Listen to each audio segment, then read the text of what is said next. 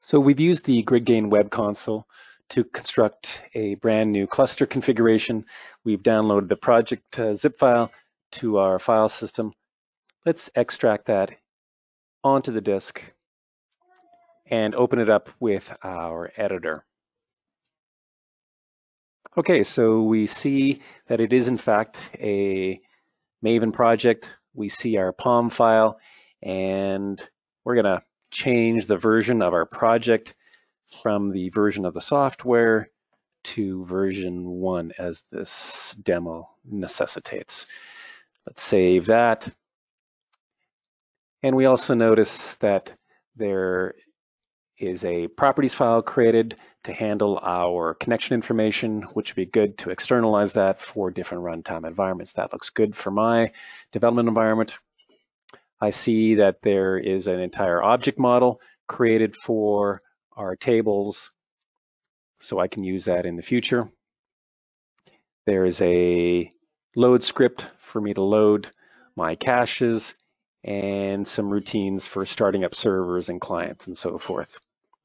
We're happy with this project, so let's go to Maven and install that.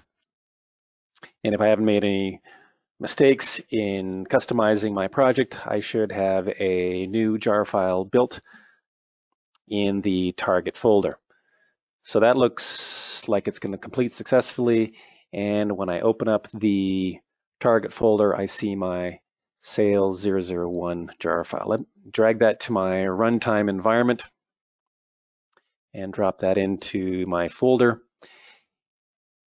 Now I've got the runtime ready to go. Let me open up a command shell.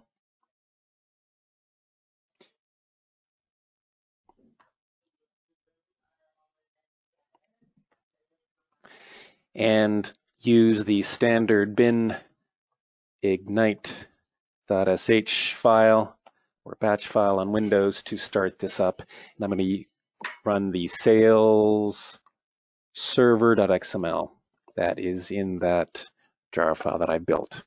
Okay, so kicking off that start script, it will start up a new cluster node. And if it's the first node, it will create a brand new cluster for me. Now I like to use the verbose flag on startup because there's some good information, especially in debugging, that I want to see here.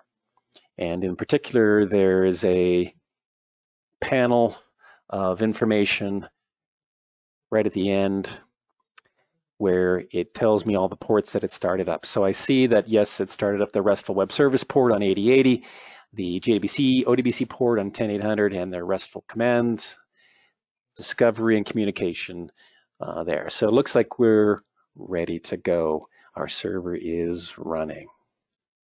Good, let's go over to our web console and the monitoring dashboard to see our cluster. Okay.